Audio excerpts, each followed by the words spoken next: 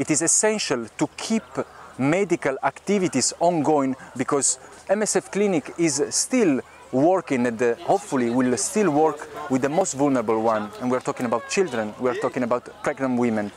The medical care cannot be undermined today only because there's no specific plan from the government, only because Europe is still turning a blind eye on these people.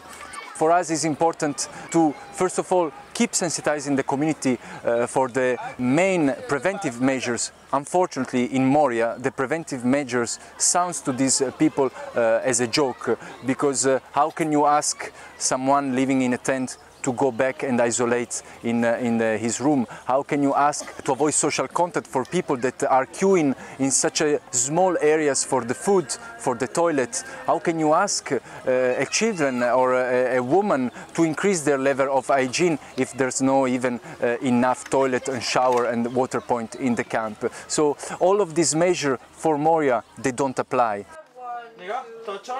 Today for COVID, the population at risk are definitely the elderly. Adults with chronic pathologies that they will expose them to a potential infection. Children with chronic pathologies as well.